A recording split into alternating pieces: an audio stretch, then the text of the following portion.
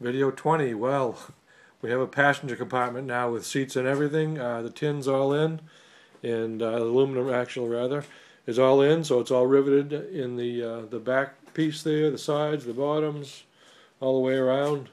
And the top cover there of the transmission tunnel, I want to put in a piece of 1/4 inch thick Lexan, plexiglass, whatever it is in there.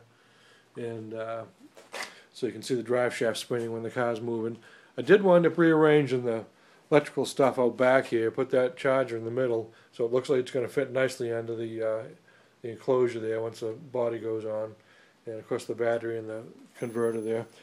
And also, along with that sheet metal work, I did the driver's side footbox is just about all pulled together now.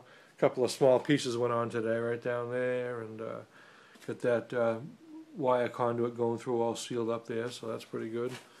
Good to go, stay nice and dry. And I also put in a little bit bigger fuse. You can see the small one down there on the board. I wound up popping that. I had turned the battery current up to limit up to 500 amps, and of course I forgot I only had a 200 amp fuse in there, so I've taken care of that problem by putting the bigger fuse in, and that shouldn't have a problem blowing that one anyways.